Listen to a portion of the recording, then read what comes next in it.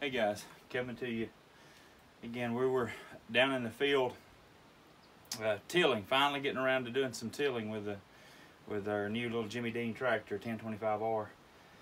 And my wife come down. This is our little buggy. I got a complete upbuild or a upgrade, complete rebuild on our channel, so you can look at it. But I replaced everything in this. Upgraded everything from the from the batteries to the I've got 8 T105 batteries. Made it a 48 volt system, 600 All-Trax controller, 600 amp All-Trax controller, heavy duty forward and reverse switch, 400 amp alternator, upgraded diodes, all that stuff. Everything's upgraded, but it's still having that issue. It just intermittent. It just stops, just no power, just won't do anything, won't go. The only thing left is these two parts right here. So this is the micro switch. We'll be replacing it. I looked up and a lot of people said this could be the issue. But while I'm in it, I'm going to go ahead and do the throttle Excel, whatever that is. I can't remember what they call this thing. The inductive throttle control just tells how much pedal you're given, so it knows how much signal, I guess, to tell the controller what to do to the motor.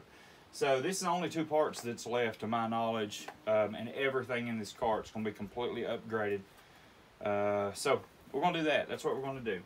And so just stand by and we'll start getting this torn out, and get it torn out, and we'll show you what we're replacing and how we're replacing it, and then we'll get it put back together, and hopefully that'll work.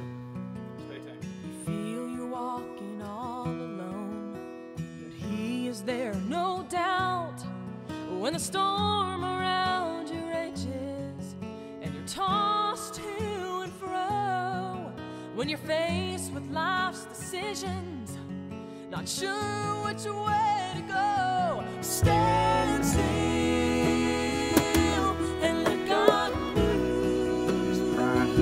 Standing still is hard to do. Just like that. When you So feel you can see kind of reached the end, he'll what we got. make a way for you. Stand still and let God move. Just like that.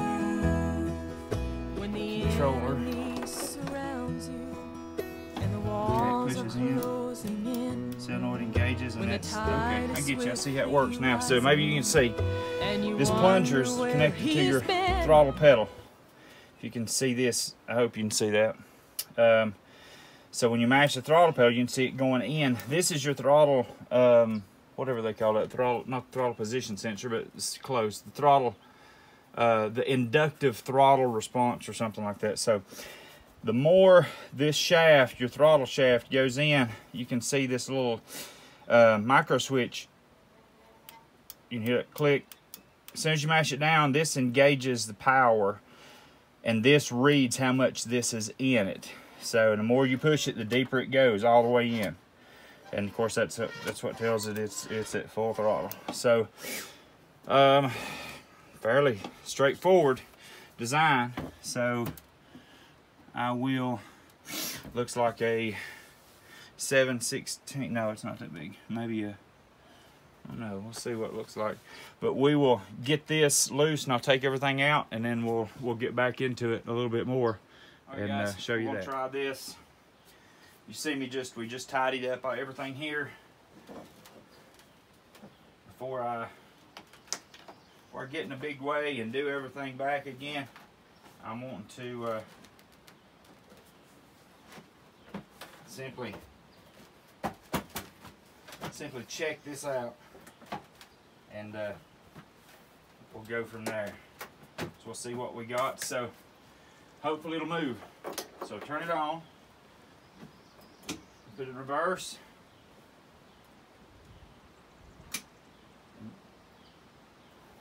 nothing. So after all that, that's not the issue.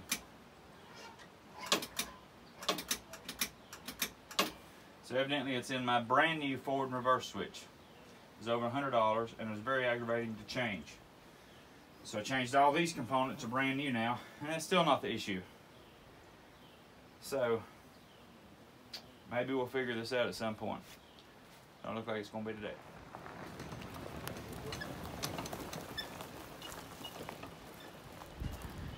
Hey guys, at this point, obviously you've seen I didn't have a video of me installing those new parts. It was just so self-explanatory once you look at it. Just there's 4 plugs you unplug and replug back up to the new parts. It was so simple. There was no sense in me doing that. I did record a 8-minute and 51-second video of the entire process, but it is not worth posting. So just enjoy this little clip I threw up of me climbing this steep bank here, and once again, pictures don't do it justice. It is really steep, but you can see at one point it actually pulls the front tires completely up off the ground. So I do have in plans, I've got a 3,500 pound winch to go on the front of it.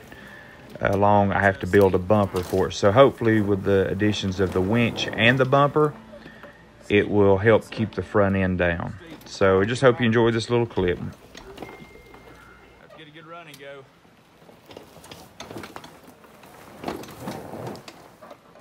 Spun out again.